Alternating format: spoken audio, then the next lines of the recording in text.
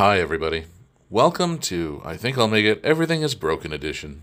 My lathe is broken, my drill press is broken, and so while I wait for replacements / parts, we're going to make something that doesn't require power tools per se. So these are the brass, I'm not going to say inserts, but I guess sheathings I use to decorate the shaft of these warhammers and fantasy maces that I make. So here we're cutting a specific length, 3.14159 inches. It's a 1-inch diameter shaft that is steel because we don't make it weak.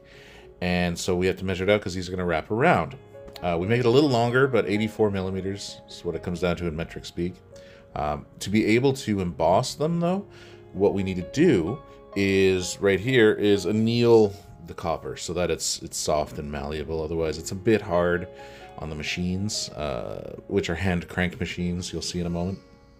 So we're just gonna, get it to just before cherry hot, and I love the color play that happens with heating these up, and they'll get to a sort of a nice dark brown, and just prior to the flame turning green as it hits it, and yeah, you see there you go, immediate dark brown. It's lovely. As I'm recording this, I do realize I called them brass. They're copper. They're 20 gauge copper. I just get hypnotized by brass. Out of the pantheon of metals, I particularly love brass. So, my eye always wanders. So, past selves watching this, I think I'll put a little note in. It is 20 gauge copper. And yeah, I'm not too worried about corrosion on these particular ones because these are actually not for the example that you're getting shown. This is for a new project that is going to be patinaed. It's actually we're going to accelerate the patina to make them a lovely blue-green.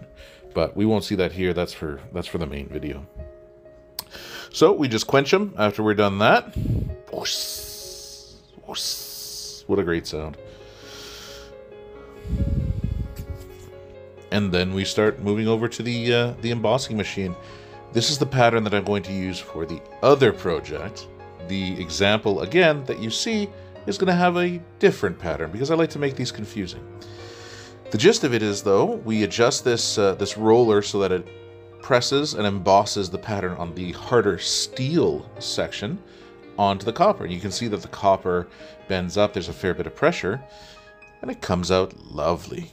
It's like a little wallpaper. I think this one is a koi fish kind of neat little pattern. So next we have our shaft, and it's just me, brute strength, bending it. Now you'll notice it's darker because we've annealed it again. Because it would be, I'm strong, but I'm not that strong.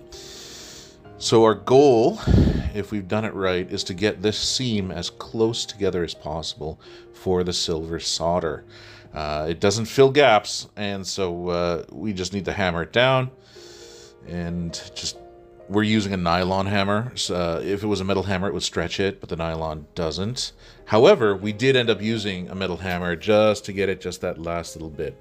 And you'll notice to keep springing out, what I would do, and what's not shown, is I would take it off of the shaft, and then I would just slightly overbend it with my hands. And we'll see in a moment that it comes up to a pretty good tolerance, because that's already way too wide. So here we go. You can still see a little bit through it. I'm not too happy with it, and in fact, this one I will end up redoing, just because you'll see once we solder it, right at the end there's a bit of a gap. So here's what we've done. We've set up our soldering station. We are going to preheat the metal, so that when we spray our flux on, it does that cool foam thing. Here we go. You see it sort of turns white, and we get the entire piece nice and warm. Those little squares with the arms are called hummingbirds, which is particularly cool. And we've just got some, some insulative stuff on our Lazy Susan of Doom here.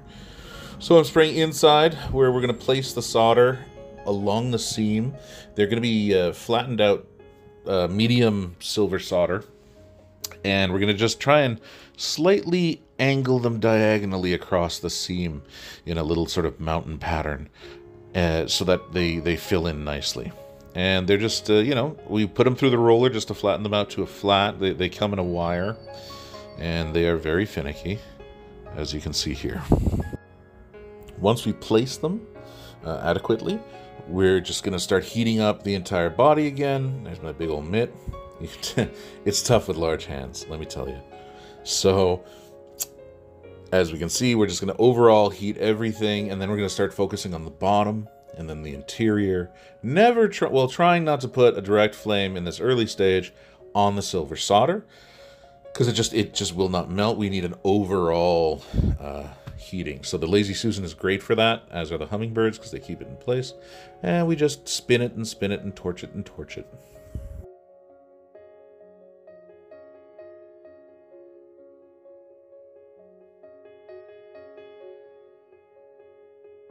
You'll notice shortly, and immediately as I started speaking, the flame coming off the copper is green, super cool. It gets a really neat sort of luster, looks a little wet, and that's when it's just before cherry red and annealing, as far as I understand it. So this is all. I'm more of a lathe guy, you know. I'm more of a machining, laser cutting, bending guy. This stuff is generally new to me.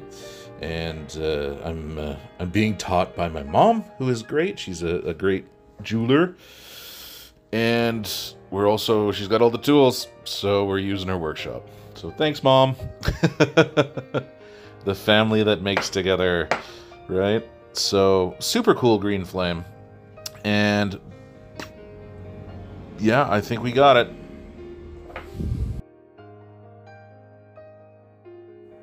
No, we didn't. So you can see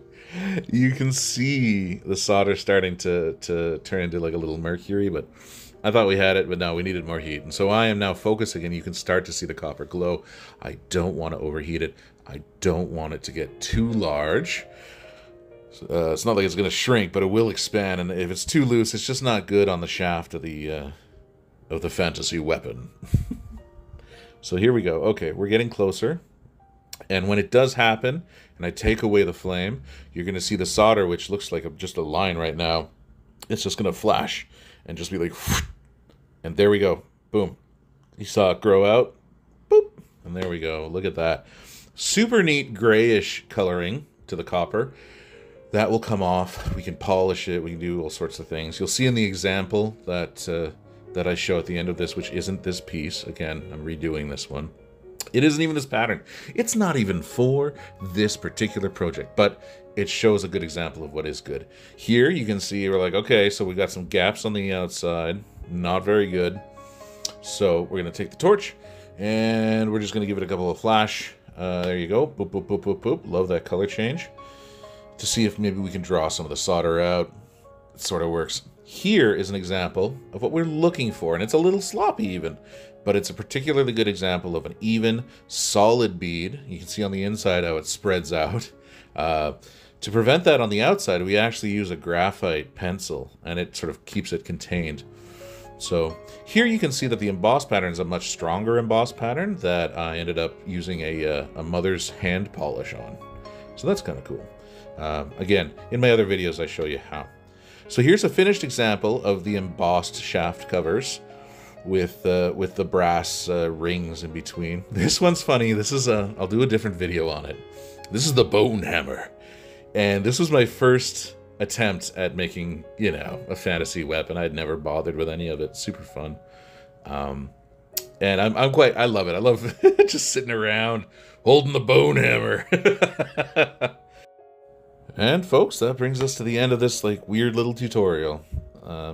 And it's about that time I ask you to subscribe and maybe like the video. Throw a like my way. And if you'd like to see more of this stuff, I am happy to do it. Next video is likely going to be the assembly of the Lightning Elvish Mace, which was inspired by my trip recently down to Nogales. Thanks, have a great night.